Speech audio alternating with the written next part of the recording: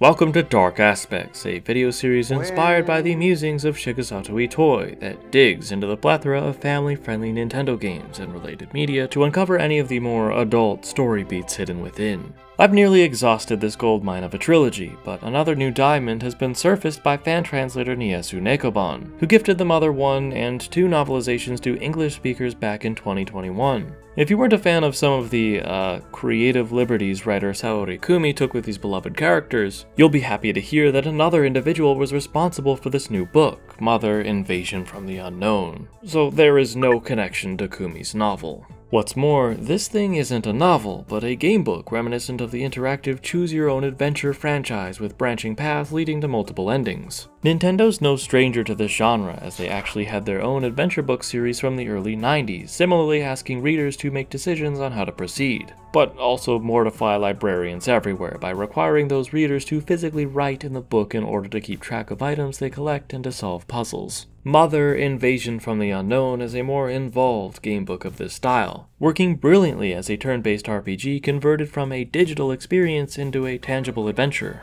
Playing this for the first time and having not experienced anything like it before, I was amazed at how all the mechanics were translated to a completely different medium. You can essentially do anything that's possible in the video game, from returning home to mom and eating your favorite meal to grinding for experience and money to buy a better weapon. Besides some wild story differences I'll be exploring later, this feels like a successful port of the game to inferior hardware. That hardware in this case just happens to be good old pen and paper. Having an understanding of the original and how it plays does actually help you in some cases as well. To show what I mean, at one point you're given the option to speak with one of 3 people in the reindeer train station. After choosing the boy in the cap, the middle-aged man, or the old woman, you'll have to flip to the page where Doug has left the platform, so you can't talk to them all at once, and it's kind of a pain to get back in there. If you're already familiar with Mother though, you'll know that the old woman is the one with an important item you'll need. The other 2 individuals are not particularly helpful, so you can save time by choosing Gran. Do note that solutions won't always be one-to-one though. Pippi, for example, who is actually the daughter of Podunk's mayor in this, not just some local girl he wants rescued to look good in time for his re-election, is found hiding in the casket closest to Doug at the bottom of the Podunk Cemetery's underground crypt, rather than the one that's furthest away. This gamebook is its own thing too, another separate spin on Itoi's original work. If you're wondering whether or not these different interpretations, Kumi's novel and Akio Higuchi's gamebook here, can be considered canon, I'd say definitely not, as they both contain material that directly contradicts the video game's plot. However, I think it's okay to headcanon certain supplemental depictions and backstories for these characters if you like them, especially to fill in minute details about NPCs who weren't given much screen time in the original. I like to look at these 2 retellings mainly as alternate universes, differing takes on the cast and settings of Itoi's world that provide new stories using the IP but aren't there to override or retcon his masterpiece. Pulling Invasion from the Unknown out from the darkness and viewing it in this light, we can experience the gamebook as the fun divergence it's supposed to be. If you're interested in what this wild ride has to offer and want all of its surprises intact, you're safe to watch until the time displayed on screen. I'll also remind you when the time comes. This video will be segmented into a couple of parts. The first is a brief explanation of how to play, and a look into the game's surprisingly gory introduction, while the second segment will be a spoiler-heavy analysis of the abundance of shocking themes found within. How to play. Step 1 is to grab a pencil. Wait, scratch that. Step 1 is to give away any pencil eraser machines you may have lying around to your little sister to store for the time being. Then when it's safe, you can initiate step 2, which is to secure a pencil. Alternatively, you can save time and use a pen instead, which would remove the need for steps 1 and 2. I think we're off to a great start here. Okay, for real now, since a print version of this book is not available in English, you won't be able to write directly into it. And I don't think you want to tarnish it anyway, considering how much the Japanese version goes for online. To avoid confusion and buyer's remorse, you can use the free Google Doc on Nyaasu Nekoban's website. Links are in the description. This allows you to read the book digitally and print out the necessary pages to mark up willy-nilly as you play. That's economical and convenient. Dealing with printers is not, however. I wish mine were possessed by a poltergeist so I had an excuse to smash it. As a tip, I recommend downloading and printing each sheet individually rather than straight from the webpage to keep everything orderly and presentable. With a writing utensil in hand and a short stack of papers ready to go, let's dive into the game's systems.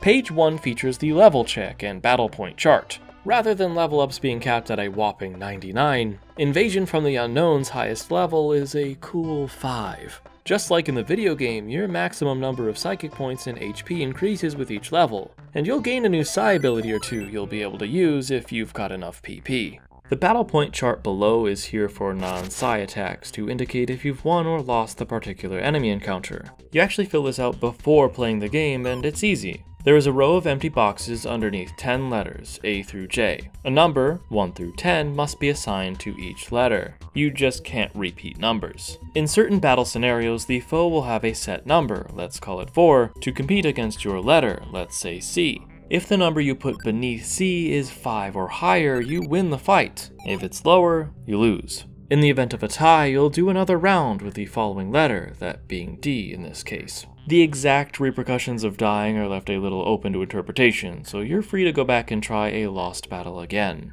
And if by chance there is no way for you to come out on top in the skirmish, you may return to a save spot, the scenarios marked B, and re-roll your numbers, if you will. Nyaasu, the translator, wanted to make it clear that the game can be a bit merciless, so it's up to you how seriously you play by these rules. There is a sort of trick we both discovered, where you are able to endlessly take the same path to repeat victorious battles an infinite number of times. The enemy's assigned number does not change, so you're always guaranteed to win. I see repeating this loop over and over to earn as many experience points as you'd like as the gamebook equivalent to level grinding near a spot that allows you to heal for free. It would be silly to physically flip through the necessary pages to traverse the same path 4 times, since all you'd be doing is wasting precious time that could be spent playing more gamebooks, so Nyaasu shortened the concept to multiplying EXP. That way, if you know for certain you found yourself a stable loop with the same end result, you can just pretend you went through the motions and give yourself 4 times the reward. How I approached this was successfully clearing a battle, then figuring out how to get back and fight it again. Once I knew I had a stable path to victory, I'd give myself the extra EXP and money without going too overboard. Think of it like the Final Fantasy Pixel Remaster's boost menu and its adjustable multipliers, or the easy ring hack for the game this very book is based on. Even with this quality of life measure, the quest can still be quite challenging, as brute force isn't always enough to ensure a win. There are some clear limitations in place for balance too, meaning you can't just go and give yourself 120 EXP from the get-go. You are initially capped at 50 experience points, which means you can't go higher than level 3 until you progress far enough in the story, making me think that the writer was aware of this so-called trick anyway. You can decide how you'd like to enjoy the game, but it's not as if a line hadn't already been drawn. Now that I've justified my own playstyle, I realize I've been talking for a while and have only covered this very first page. But the rest of the instructions are incredibly straightforward, so let's breeze right through them. This is a check chart for experience points and money earned from battles. The game makes it easy as 1 EXP equals $1, so if you earn 5 EXP from battle, that's $5 in the bank. This is Mother, so you'll need to ask your dad for money. And when you do, the total amount in this field must be crossed out and replaced with a 0. You'll then transfer the amount you had over to the money check chart box, aka Doug's on-hand cash. You'll start the game with $20, so make sure to write that in here before you begin. The following boxes allow you to keep track of your current HP and psi. Get drained of life or use up psychic energy in battle, these values will go down. Sleep at a hotel, the values will go back up, restored to the maximum amount allowed by your current level. The game will tell you precisely when to tick off the boxes in the mark and melody check chart, so don't fret about those. The next bit is where you're going to write in everything you've been given or have purchased throughout the journey. You can even sell certain equipment back to shops if you don't need it anymore. Like the rope, which you absolutely should not buy because it is one item in the game that is 100% useless. Seriously, it's a thing you can own to say that you own it and that's it. This leaves just one more segment of the progress tracker sheets, the step memo, which is by far the most convoluted thing on here, so here it goes. I'm just kidding. It's only here as a log of which pages you flip to so you can take a break and not come back hopelessly lost wondering where in Sam Hill this boy has been. You can think of it as a trail of breadcrumbs, but we're not here for bread, it's prime rib time, baby. So let's get to the meaty content of this story. If you still want to avoid spoilers, don't jump ship yet. This is just the introduction. I promise I'll tell you when to quietly leave out the back. Anyway, I've been this long without mentioning our protagonist's full name. You may be amused to learn that it's not Ninten or even Ken this time, but Doug. Doug Holloway. If you're curious about the last names of his allies, they are Anna Bruton and Lloyd Schneider. Teddy or Hurricane Joe does not appear in this story, so sorry Teddy fans. I think he's cooler without a last name anyway.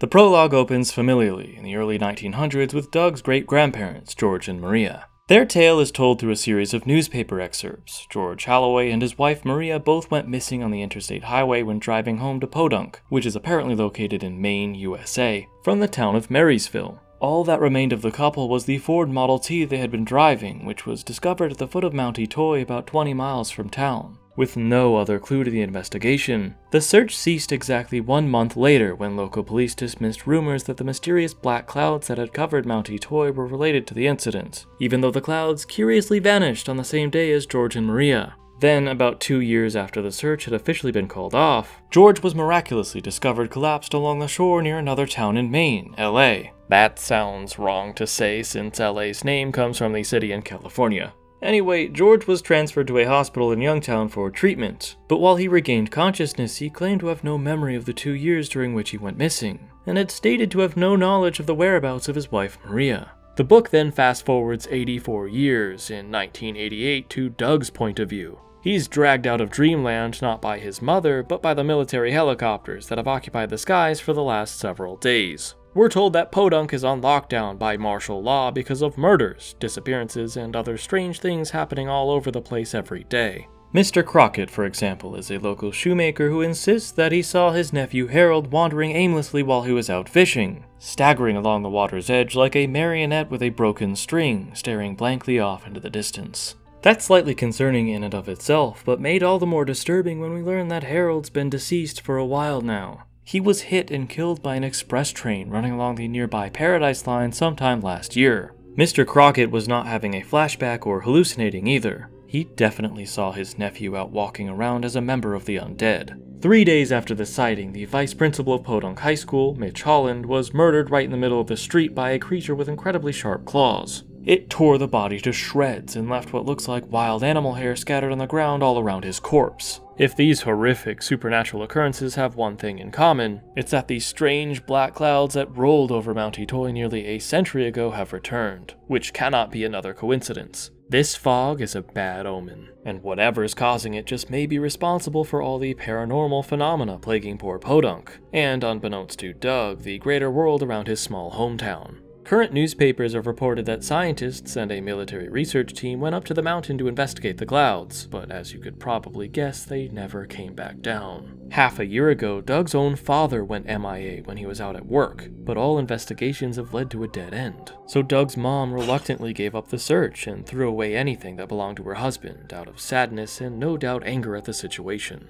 Doug hasn't yet given up on his old man though, and inadvertently finds a clue when he mischievously decides to explore the home's attic instead of finishing his homework. Eventually, a diary belonging to his great-grandfather with a cover reportedly as rough and rugged as a tombstone falls to his feet. Upon cracking open the bygone book, he learns that rather than a traditional diary, it's actually more like a letter. A letter written from George's deathbed addressed to his descendant in the distant future, because he had the power to foresee that at 12 years of age, his great-grandson Doug would be reading his dying words. George states that it is Doug's destiny to find and remember a certain special song, the key to saving planet Earth from calamity. Like himself, Doug has special abilities. In the boy's case, telekinesis and telepathy, with an even greater power that lives dormant within him. George explains that Doug must channel these powers in order to fight his enemies, amusingly giving him the okay to use violence to solve his problems. George also mentions allies that will assist him along the way, including Doug's own father, Jack, who is aware of the situation and has gone into hiding to protect Doug, so he can only be reached via telephone.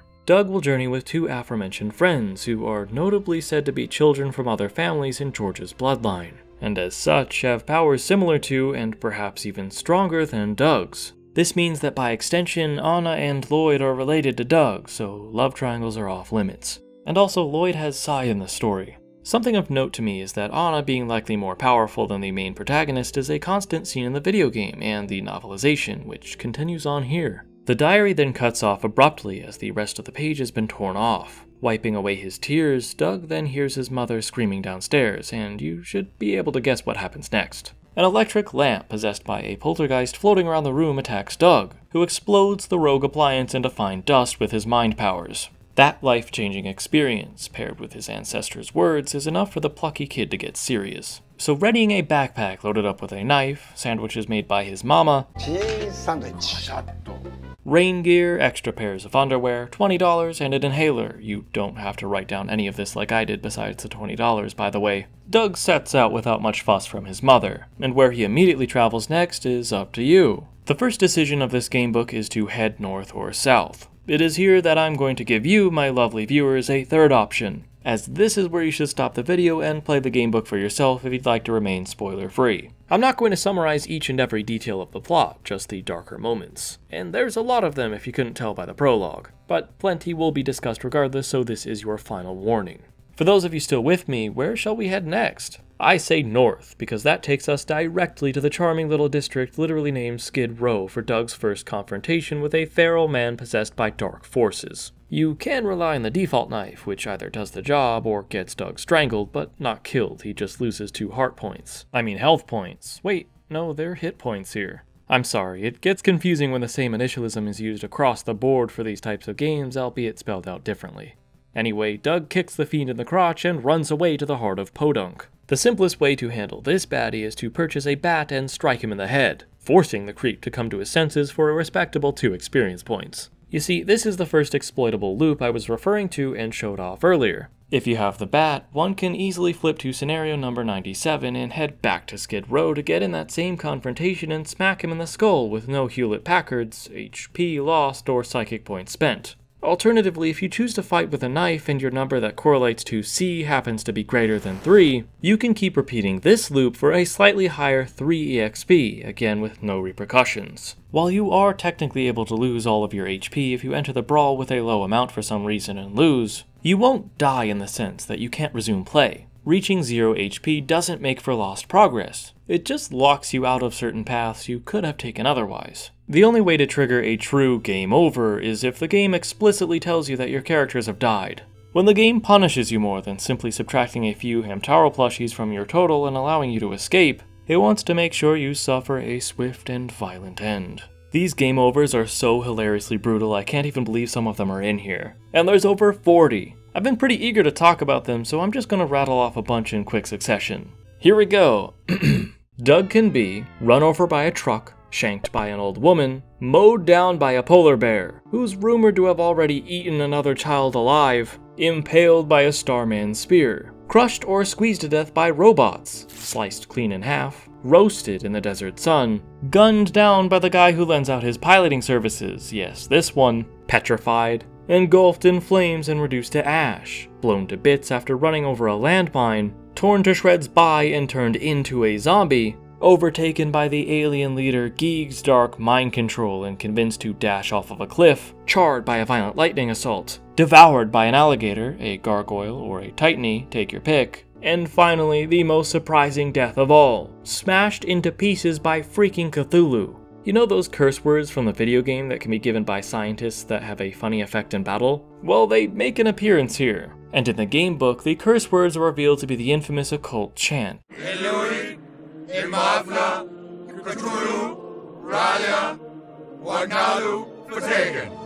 Using the curse words in the lake at Mount Itoy summons the Great Old One from his slumber, on call to mercilessly end Doug's quest. You'd think being led unexpectedly into any of these bad endings would be a bit grating, but the way these are written are so morbidly entertaining it kinda makes the rigmarole worth it.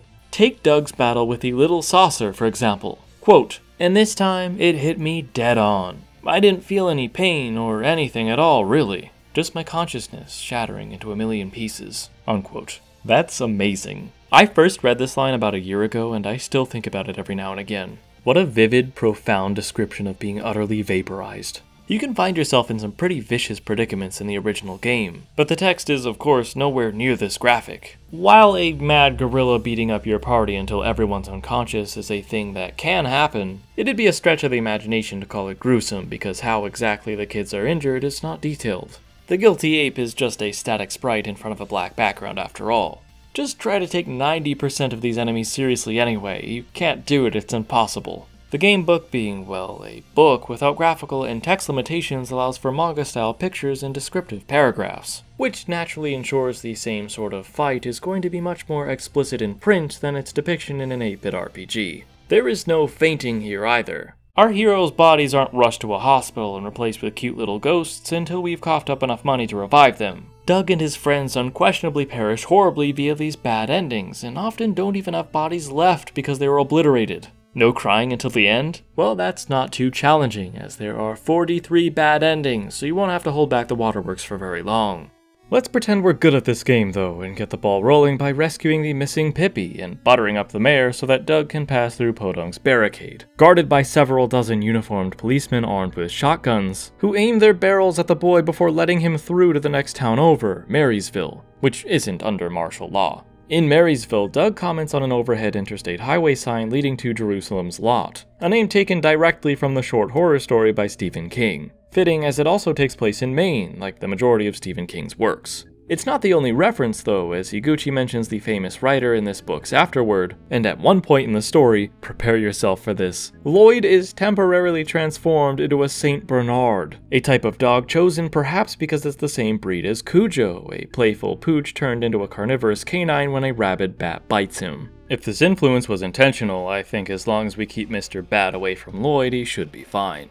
Now, I know I can't just casually mention Lloyd's unprecedented transfiguration and move on, so let's explore how the good boy turned into a good boy. The Onyx Hook. In the video game, the Onyx Hook is a crucial item that can be used limitlessly to warp from anywhere in the real world to the fantastical realm of Magicant. A sugary pink dreamlike kingdom equated to being in a mother's womb that exists inside the mind of its queen, who wishes to hear every piece of the aforementioned song vital to saving the planet. In this gamebook, the device has the same powers of fast travel, but unlike the original, this Onyx Hook seems to require payment for passing between the two worlds, as when it's exposed to the light of the world above, it turns the person holding it into a dog. It is implied that one who's courageous enough can withstand the spell's effects, however, as Lloyd believes he allowed himself to become a dog because he never wanted to get himself involved in fighting all of the awful monsters that constantly threaten the trio's lives. The first truly frightening ordeal with the evil creatures born from Geek's invasion is seen when Doug boards the train car leaving Snowman for the first time. The passengers initially seem ordinary, but when one of them turns towards Doug and reveals a disfigured face with chapped purple lips and a nearly toothless mouth, his heart sinks when he realizes a zombie somehow snuck itself in among the crowd. But that fear for them quickly turns into fear of them when he notices everyone else's faces have rotted away too. This train to Busan, Spokane, is full of the living dead, and if you don't want Doug to join their ranks, there's only one way to survive. He must hurl himself through the window into a conveniently placed cabbage patch as the ghost train pulls into the station for the porter to deal with. If that wasn't traumatic enough, the first thing Doug witnesses when he enters the town of Spokane is the bone of an arm dangling from a truck's open window, belonging to a human skeleton. The streets are completely deserted, save for more walking corpses and pseudo-zombies who turn back to normal once defeated, so the only other individuals able to chat are this drunken man who warns about the local haunted manor, and a spiritual therapist who can restore Doug's senses if his heart begins to turn to stone in said haunted house.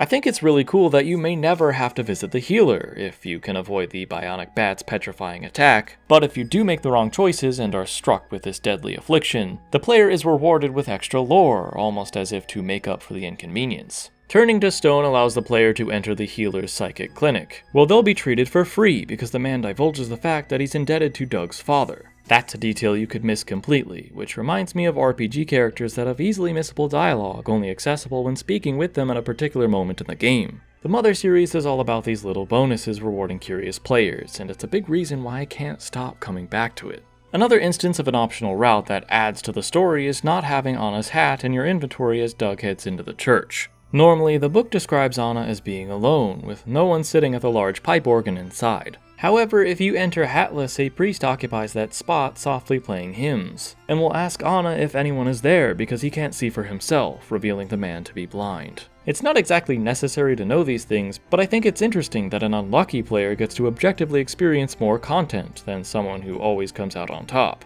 Unless the former type of player gets frustrated and gives up trying to finish the game, that is. Speaking of Anna and the haunted house, she surprisingly provides the key because it's actually her old home. The girl has not been able to enter though because it was owned by her parents and she's still too upset about their deaths to face it. Lonesomely journeying through the morbid mansion to learn a melody from the mad piano that plays itself is quite the challenge, as creatures of the night like Shroudly the blood-spattered zombie lunge at Doug with a taste for flesh. Melting the ghastly cretin with PK fire is notably the only way to get the dentures of all things in this game, and gifting these no doubt musty false teeth to a sexist old man is actually what leads you to Magic Camp for the first time. It's fascinating how certain side quests from the original change and become part of the main plot in this spin-off. In Mother, the old man is an eccentric guy rumored to be older than 300 because of a special illness-curing mouthwash he's concocted that's apparently the secret to living a long, long life. He only needs his dentures because he can't speak well without them. He mumbles if you don't try to communicate via telepathy. But in this book, the dentures are some sort of mystical tool he can use to speak of the other world instead.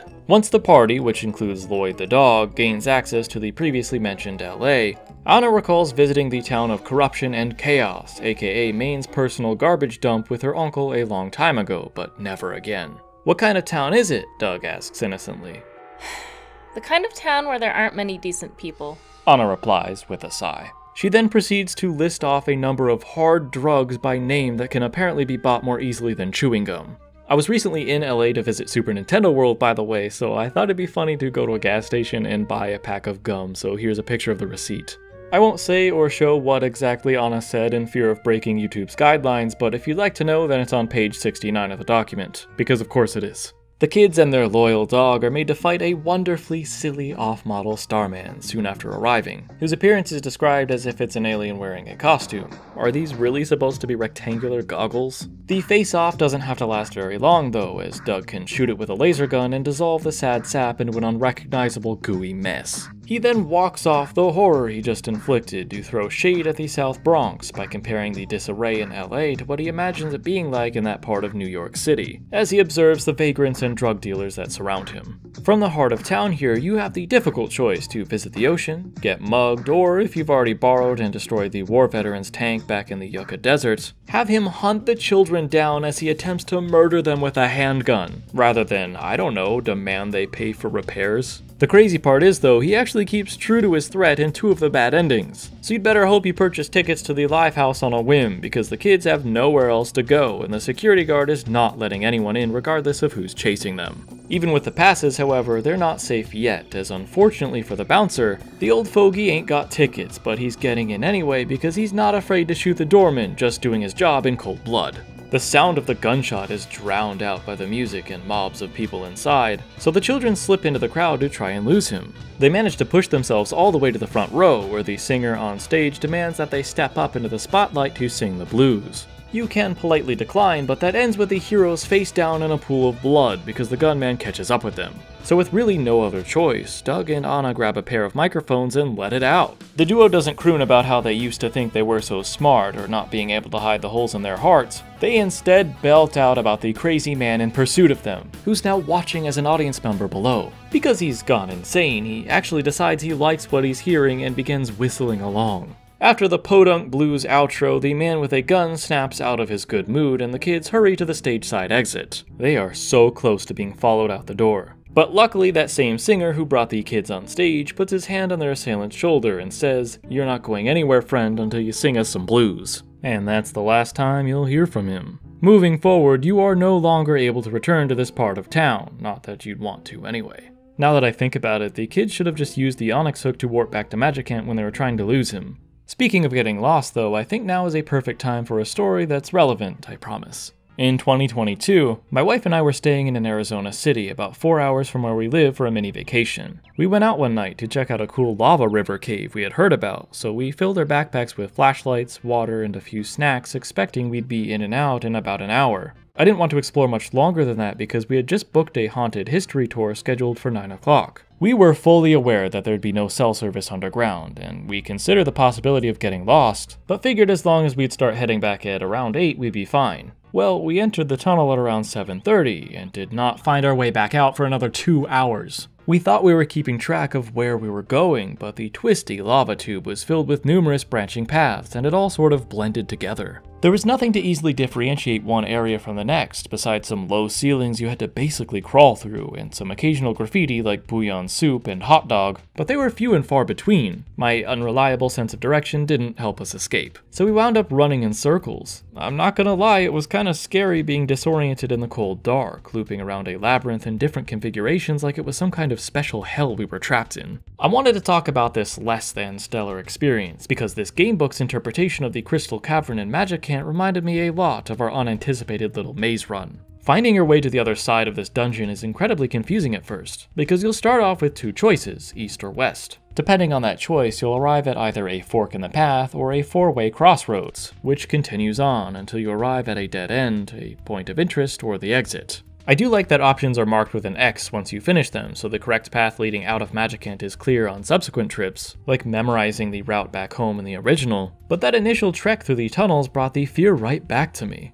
At least in the lava tunnel I explored, there was no dragon waiting to roast me at the end of a wrong turn, just a wife with a dragon tattoo to give me an icy gaze. Speaking of the dragon, this goofy guy in the video game is just kinda there because Dragon Quest did it. It's a boss that holds the 6th melody, and it looks hilarious, and that's about it. It poses an awesome challenge, but in the gamebook, a test of physical strength this fight is not, as much like Geeg, all psi attacks against it are useless. Just before the dragon prepares to breathe its last breath of fire and deliver the killing blow, Anna reaches out to the dragon with her mind and learns that it isn't evil or acting as a puppet for malevolent forces. This creature is acting out because its young was killed by a being from the stars, and is stuck dreaming about a time when its child was still alive. That's a terribly tragic backstory to include for this character that didn't originally have one. A theme that presents itself a few times in the story and will again before the true ending is reached.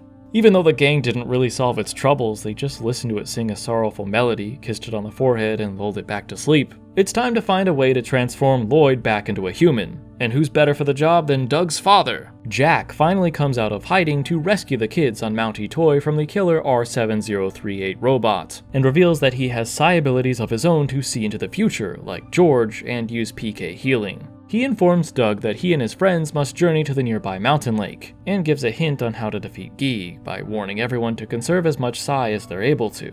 You can see a full front-facing profile of Doug's papa in this image, but unfortunately he's faceless, so Kenji Masuda, the illustrator, opted to keep his appearance a mystery. That or the man's face was taken by Ko the Face Stealer or the Dark Lord from Utopia. He could even secretly be Indiana Joe from the Super Mario Bros. Super Show. Type your theories in the comments, I'd love to read them. Since Doug's father arrived in an SUV and not a tank though, he didn't actually have the means to take care of a giant robot, so it reappears as soon as he waves goodbye. You can go against Jack's advice by attempting to fight it again with psi, but that just wastes it completely and severely injures Lloyd, so I don't recommend rebelling against the man in this case. Regardless of his physical condition, however, the dog who's become a real boy will freeze up when they reach the lake in fear of their impending doom. The kids thankfully discover a motorboat at the water's edge, so they hop in and try to start it, but the engine's wires have been cut, and the only one there who's capable of fixing it is Lloyd, who's currently as stiff as a board. This next part is pretty funny. There are two paths here, one leading to safety and the other to the robot seizing them all. You have no choice in the matter. The correct option must be taken if you have enough experience points. So how does Doug use this abundance of EXP he's accumulated to survive the life or death situation? He takes a deep breath to clear his mind and channels all of his energy into the palm of his hand, which is then used to slap Lloyd across the face as hard as he can so that his friend comes back to reality and repairs the vehicle so they can all make a break for it. The boat takes them out to the middle of the lake, but then sputters out of commission, where a telepathic voice asks for a specific item, the can of words. This is an example of the game being ruthless if you aren't well enough prepared. Using the curse words, of course, causes the cosmic horror to obliterate everyone, but not owning any at all results in a less interesting demise at the hands of the colossal automaton who had ample time to meet you at the busted boat. The words of love are required to access the laboratory, calling forth a giant whirlpool that drags everyone down to the bottom of the mirror. In the original, the place they wake up in is referred to as the Unknown Lab, but George has been here as he's the one who constructed Eve so that the heroes may match the might of the enemy robots. In the novel, this lab belonged to Lloyd's father, Dr. Distorto, who is a generic enemy type in the video game. Here though, it's revealed that the strawberry tofu-loving scientist who traded Doug the can of words for his favorite snack is in charge of this underwater base. He's the director at the Instant Voice lab we visited earlier, but also a doctor of engineering at this power robotics laboratory. For the last 20 years, the Doctor's been ordered by the United States Army to work with Eve, a robot recovered from a crashed UFO programmed to fight for Doug. And fight for Doug she does. But sadly for even less time than you'd expect, as the ever-incessant R7038 must be dealt with right away. While Eve is very powerful, she can't overtake the threat without a self-destructive sacrifice, which is a canon event in the Motherverse as it happens in all 3 of these stories. So, with tears in his eyes, Doug gives the command and the 2 mechs explode into scrap metal. Eve then plays the final melody for the children, which ultimately has the effect of restoring Queen Mary's lost spirit. The Queen then reveals herself in person and explains that she's not actually a human being, but an alien who had left her home planet for Earth, where she went by the name Maria. It is here she fell in love with and married a man named George. Together, they had 3 children. Her body, however, was never suited for life on this planet, so she and her husband were made to leave what she calls their real children behind to return to her home planet, where they eventually conceived a 4th child, Geeg. This means that yes, Geeg is biologically related to Doug, Anna, and Lloyd too. George had a premonition that their newly born son would someday unleash an evil energy onto Earth and take it for himself. The only silver lining in this is that he knew the descendants of his other 3 children would have the power to stop him. George decided to travel back to Earth in the final years of his life and began laying down the pieces of a plan that would help these descendants defeat Geeg when the time came, like hiding the melodies of that special lullaby Maria used to sing to Geeg. After the cosmic destroyer had left for Earth, Maria followed after him in her own ship when the mother met with an unfortunate accident and was forced to create the subspace of Magicant to keep herself safe, albeit causing her memories to be lost in the process. Now hearing the completed lullaby once more in the current time, her spirit is able to become whole again, and so Magicant disappears while her soul joins George's in the afterlife. The purpose of their quest and what exactly they've been gathering has been made crystal clear, but there's still the problem of how to reach Geeg. Wait, never mind, that solves itself when the black clouds of Mount Itoy begin to part and Geeg descends in his mothership to reach them first. He cannot stand to be related by blood to such inferior creatures he sees as playthings, and so he's decreed they must perish before him. Geeg attacks with shockwaves of wicked telepathy that brings the trio to their knees, sending dark thoughts to sear painfully through their brains. Doug notably cries out, "Please, give us strength," in desperation, which is a nice parallel to Paula's prayers when fighting Gigas at the end of Mother 2. Geeg's power to send out overwhelming, intrusive thoughts affects each child differently, targeting the guiltiest moments of their lives. For Anna, we're given a glimpse into her tragic backstory, detailing a car crash she lost both of her parents to. Anna was asleep in the back seat of the car, and had a dream she was playing a game with her father that involved covering his eyes and making him guess who's behind him. She was just playing with him in the dream, but because of her psychic powers, she inadvertently blinded him for real while he was driving, and it caused him to wreck the car. It's not her fault. Well, I guess technically it is, but she couldn't know or control what was happening. So on top of the general devastation of losing her parents, she also blames herself for their deaths. I wonder if having blinded her father was the reason she assisted the blind priest at her church, too. For Doug, we learn that when he was just 8 years old, he had pushed his little sister Mimi down the stairs, which broke one of her legs. Geeg leans into the motivation Doug initially had to push his kid sister in the first place, and tries to convince the boy that he did it because he wanted to kill her. That's right, you tried to kill your sister. You tried to kill her. You wanted her dead. Lloyd's dark thoughts here are comparatively pretty tame, but the poor kid has been bullied all of his life, so Geeg just prepares a depressing montage of his classmates and parents calling him a coward. Geeg also forces images of, quote, horrible, nightmarish things, like scenes straight from hell itself, things no human should ever see, unquote, into their minds as they try to sing the song. But if your HP is high enough to endure his wrath, he eventually won't be able to listen to the song any longer, likely due to the pain of losing his own mother, stirring conflicting feelings about humanity, and retreat back into the stars from whence he came. With Earth saved from the invasion, we're treated to a brief epilogue, which, hey, is more than Famicom players got, as the first version of Mother ends bluntly with Geeg's surrender. In this epilogue, Doug throws away his inhaler, because I guess he can just decide not to have asthma anymore. I wish I could decide not to have OCD anymore. He then likens what the 3 of them learned from their arduous journey to the Wizard of Oz. Doug would be the Scarecrow, Anna the Tin Man, and Lloyd the Cowardly Lion. He then ponders who the Dorothy of the party would be, and the last line of the book reads, well, I guess that would be you, the one reading this book right now. That's what I'm talking about. I wish more endings would make me feel like I'm Dorothy from the Wizard of Oz. There's no questionable themes of pregnancy to be found here like in the novel either, so that's a plus. There is a little bit more from the author in the afterword to read, which is neat because he describes Mr. Itoy as being similar to the father in My Neighbor Totoro, Tatsuo Kusakabe, a character he actually voices. Like with Saori Kumi's novel, Akio Higuchi writes that Itoi gave him permission to arrange the story however he liked, so it wound up being a version of Mother that is very close to an original story. Having finished 2 of these original stories based on Mother, in addition to The Real Thing, I feel like I've leveled up as a fan, and you should too now that you've taken this journey with me. I'm very glad these alternate stories exist. Mother is the shortest of the trilogy, and I've beaten it twice now, but even still, it's easily the one I've invested the least amount of time into.